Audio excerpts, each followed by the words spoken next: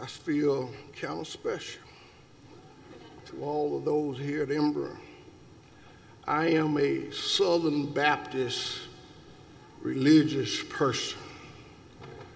And in the Southern Baptist, we don't call names because if you forget one person, they're going to hate you the rest of your life. And so I just want to say thank you for the invite. Today I have the pleasure of having my best friend here with me for 64 years, Mr. Lester Bailey, who while I was on death row for 30 years, visited me 10,999 visits. He did not miss 1 week.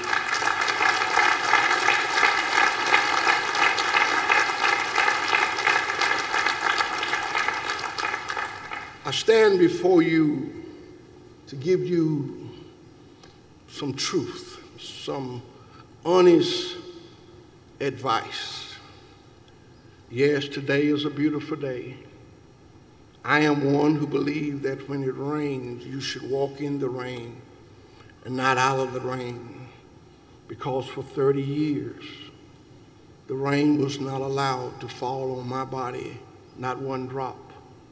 And so I embrace the rain, and I do, and I want you to realize that the sun will shine again. Enjoy today. 30 years, I lived inside a 5x7 cage for a crime that the state of Alabama knew that I didn't commit.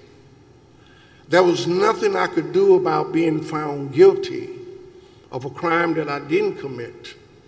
But while I was in that cage, I have always believed no matter where you at, no matter how much you have or don't have, you always have just enough to share with someone else. Today I come to tell the graduation of 2023, tomorrow is a new dawn. You're going to fall, but I beg you to get up. Your plan will not always exceed the way that you have it in your mind. Life will throw you a curve. I know for a fact that at the age of 29, it threw me a curve that I was not expecting. But I truly believe that all of us is born with the instinct to survive whatever comes our way. I challenge you to be great human beings. I challenge you to bring what is already inside of you. And what is in you is compassion. What is in you is understanding. What is in you is forgiveness. And what is in you is love.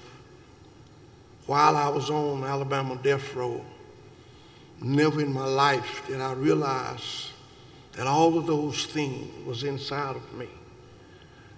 I ask that you realize that success is not always about how much money you're going to make. But success to me is when you make it, you reach down and you pull someone up, and hopefully that person will pull someone up. I truly believe that what America needs today is young people who are willing to stand up. I want to apologize to you for my generation for failing you. I want to apologize for the generation ahead of me, because I truly believe that every generation should leave it better for the next generation. My generation do not believe in you, but you're looking at a man today that believes that the young people are the one who have the answer to what's ailing America. I truly believe that you are the one who is going to right a wrong.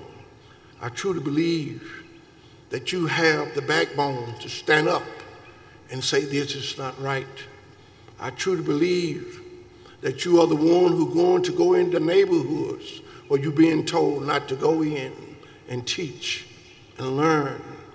I truly believe that all of us is not the worst that we all have done. I stand here today to ask you to be that person, to reach your hand out and be a friend for those who don't have friends, to be understanding to those who don't understand, to have joy where there's hatred. I stand here today to tell you that after spending 30 years in a 5x7, I came home with more strength than when I went into prison. I came home with more love and more understanding than I had when I went to prison. I don't understand why we are where we are today. Today, I have to believe that we are better when we is able to sit down and have an open and honest conversation about race. I had the privilege to go over this country, and I've had the privilege to talk to young people, and they ask me, Mr. Hinton, do you think racism is better today than it was when you went to prison? And I always tell them the truth. I believe that racism is worse today than it was when I went to prison.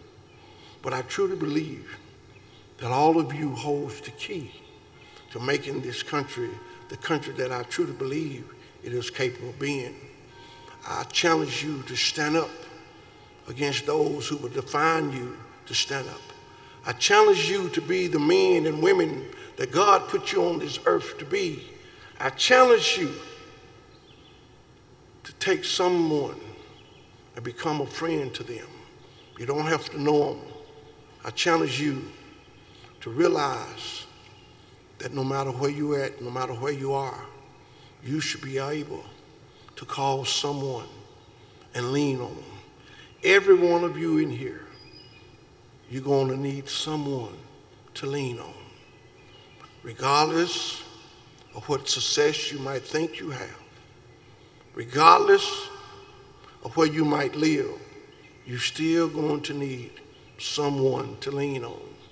And when you make that money, let's not forget about Emory, the one that gave you this education. Let's not forget to give back to this college as it have given to you. Let's not forget to give back to our community, and even in community that you're not used to going to, go in those communities and see what you can do to help some child become better human beings. We all are charged to do that. When I came out of prison with not a hatred in my body.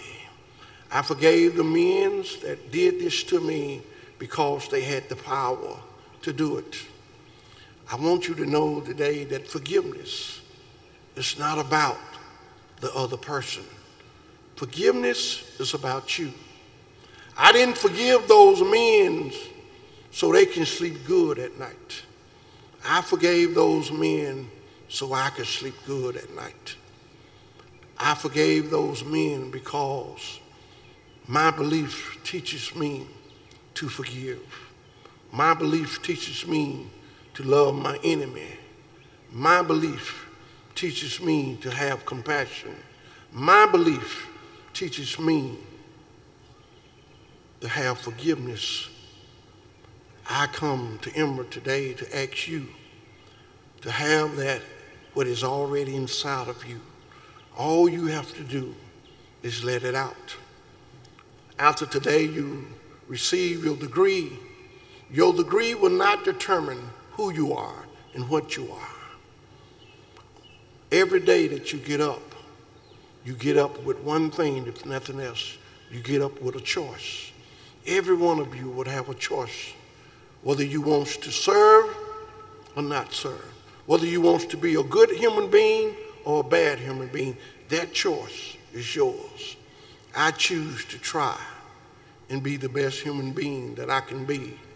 But more important, I try to love. And I truly believe what this country needs is for us to learn how to love one another, to sit down and have an open and honest conversation with one of us. And when we do that, I truly believe that we will agree on most of everything And the few things that we disagree on, it should not cause us to live in a world of hatred the way we are living.